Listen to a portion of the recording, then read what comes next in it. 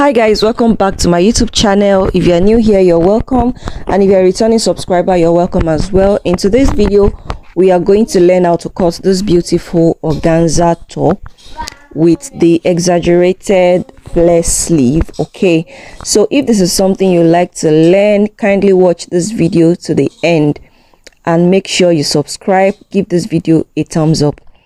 So right here I have my crinoline here, okay, and I have my organza fabric here, and I'm going to be using 3 yards of organza.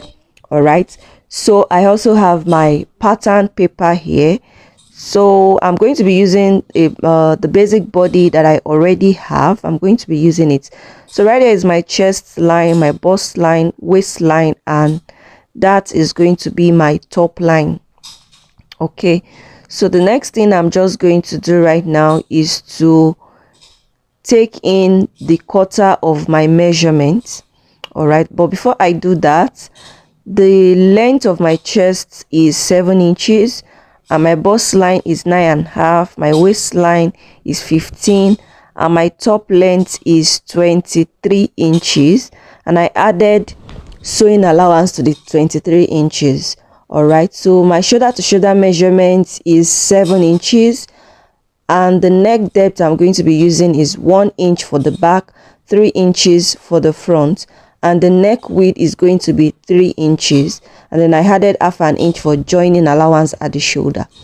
So what I'm going to do right now is to mark the quarter of my bust measurements, which is 8.5, plus half an inch for ease. I have 9 inches, then plus 1 inch for sewing allowance. Okay, so I have 10 inches. I'm going to repeat the same thing for my waistline, quarter of my waist plus half an inch for ease and 1 inch for sewing allowance. And I'm also going to be inserting my quarter of my hip measurement at the top line plus half an inch for ease and 1 inch for sewing allowance. This top does not require any darts. Okay, it doesn't require any darts. So what I'm going to do next now is to connect all of the points together.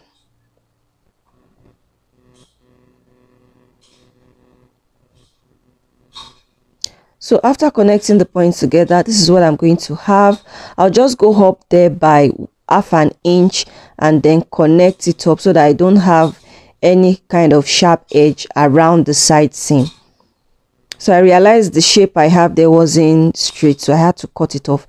So right now I have cut out this. So before I cut out the front neck, I'm going to use this pattern to cut out the back first.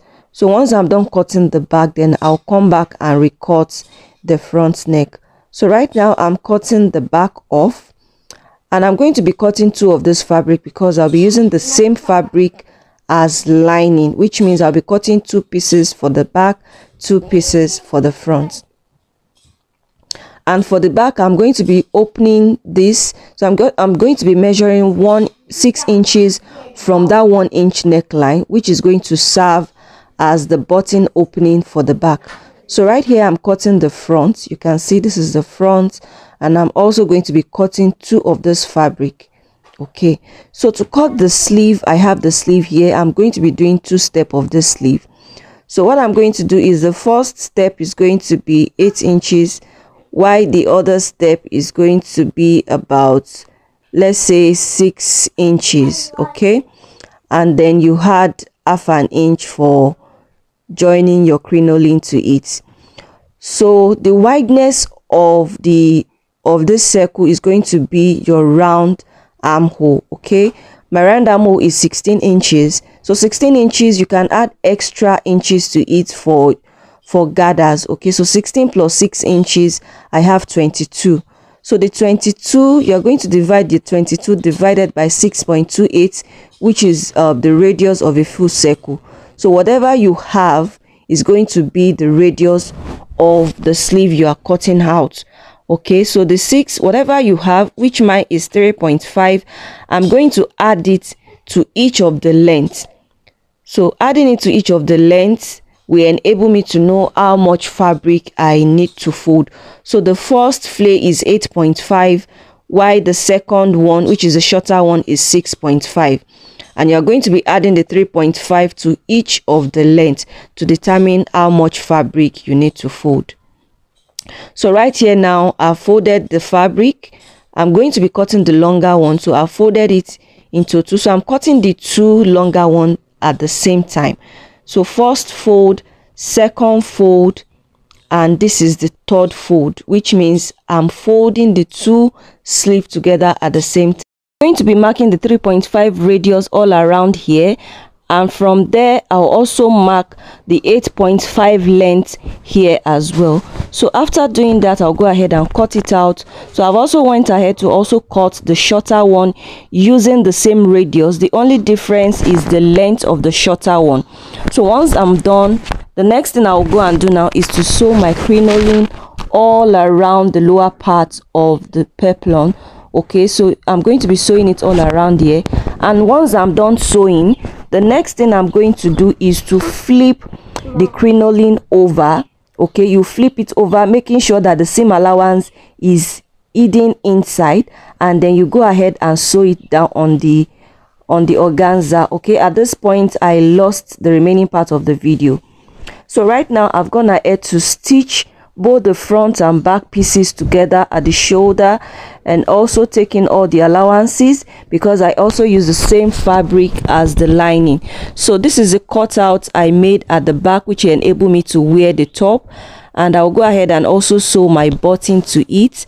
I've sewn the button loops to it, so I'll go ahead now and sew the button to it.